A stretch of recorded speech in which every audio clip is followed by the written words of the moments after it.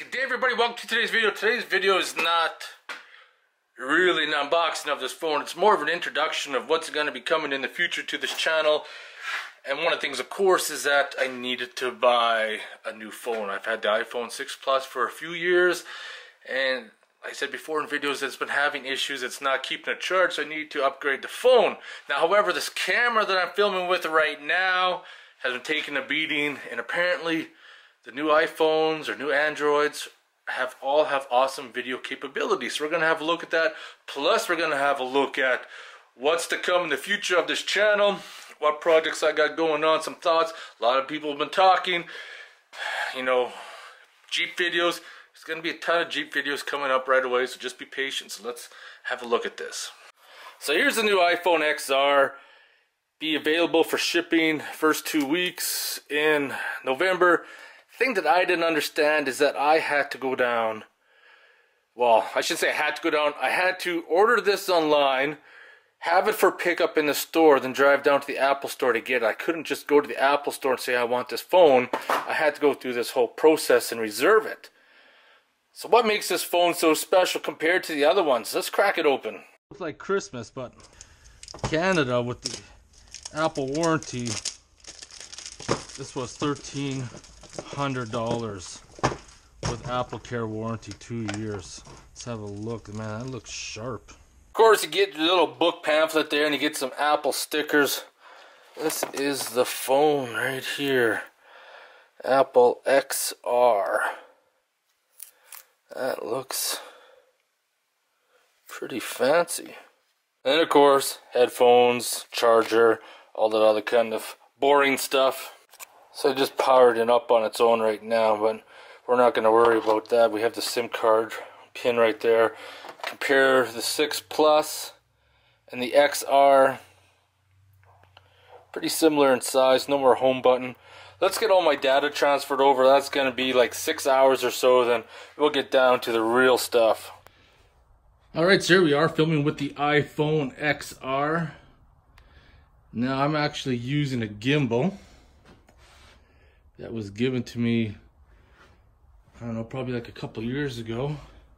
So anyways, this is what's currently going on. And I also want to test, see if you guys are going to like the iPhone footage.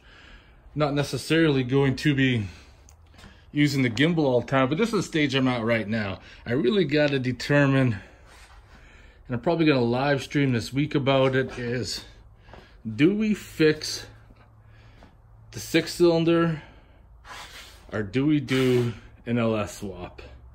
Because we're almost halfway there, the way I see it. Okay, most likely gonna have to replace the head, so that's gonna be $700. And then I still don't know, cylinder number 5's got the low compression. You know, do I pull the pistons out? You know, put new pistons and rings in? If I'm going that far, I might as well pull the engine and then, you know, start looking at reman engines. And I'm going to be looking at over $3,000. And to do an LS swap, I can get an engine transmission and wiring harness for less than that.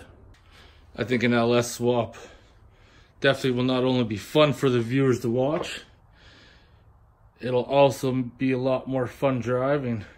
Now we're going to record without the gimbal so you guys could see. Now, people ask, why don't you put the 4BT into the TJ? And I could, but I'm not.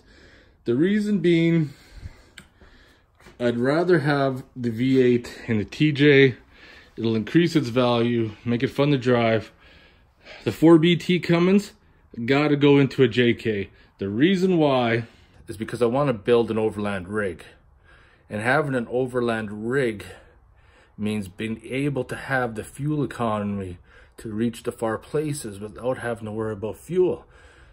Now with a JK, I could be getting anywhere from 20 to 30 miles per gallon depending on how you have it set up. And having a diesel will be way better, less maintenance, less things to go wrong. You know, do a V8 swap, you got computers, sensors, all this bullshit. The 4BT Cummins, 1-wire power for the fuel solenoid shut off.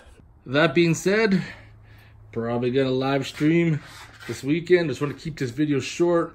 Let you guys know what's coming up because you guys have been talking about Jeep videos. You guys want to see Jeep videos. Well, We got a mess going on right now and trying to debate where the future is going to turn.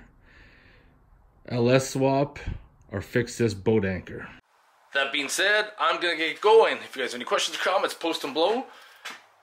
And I want to thank you guys for watching. This is filmed with the Sony camera, the end part. I kind of almost like it better because it's not so in your face like the iPhone is when you're trying to film towards you. I don't know, I'll let you guys decide in the comments what you guys think. Keep the Sony or film with the iPhone. Let me know so I don't annoy you in the future. I am kind of curious to know how this video is going to look when it's played back. All I know is you see how cluttered my garage is, that's for sure. And this big pile of mess going on right here.